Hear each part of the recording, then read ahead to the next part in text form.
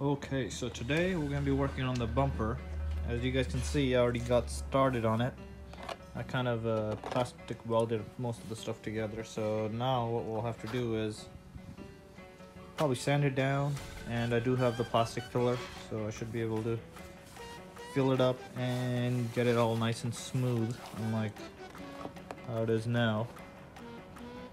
And what I'll do is I'll set you guys on a time loop, and hopefully by the end of the day we can have this thing straightened out, similar to how it is on the other side.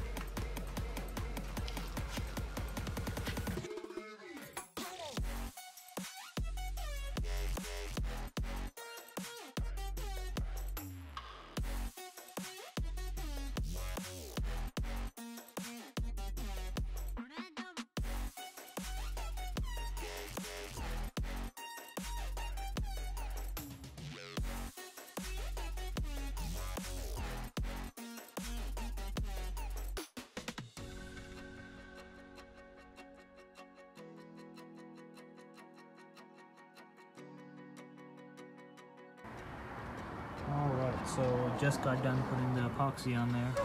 I know it looks kind of rough right now, but we're going to be able to sand it out and make it all smooth. This is what I use. It's a multi-purpose repair material or whatever, about 3M. That's the product code. According to this thing, it should be sandable in about 15 minutes, but I'm going to give it about 30 minutes or so just so it can fully cure. Other than that, let's see here. So that part is done.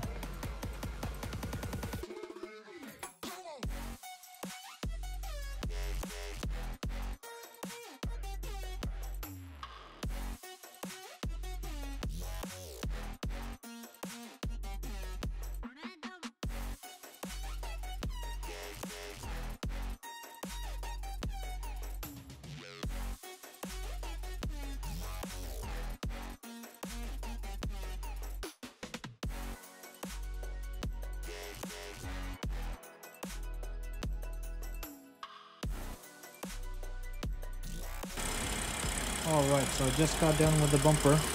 Just sanded it down and everything looks nice and straight. All the body lines are right there. Only thing left to do is primer it and paint. And we should be ready to go. But I won't be doing that today. It's starting to rain a little bit and I'm not done doing it.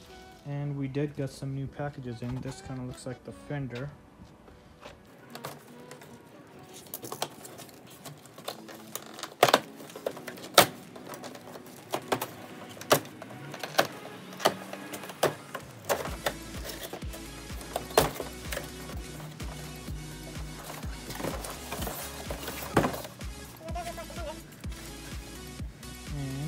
I think this is probably the headlight that just came in.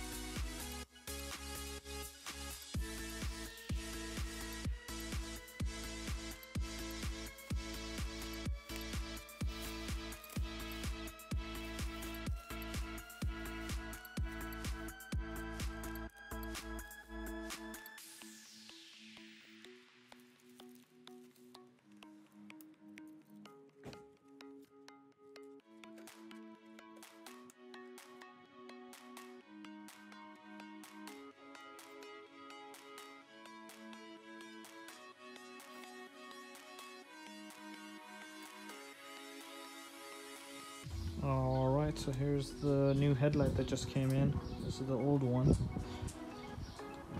It looks in great shape. The only thing is it doesn't come with any of the hardware, so the bulbs, the ballast, or any of the other these little heat sinks or whatever they are. So I'm going to be going ahead and transferring over to the new one. So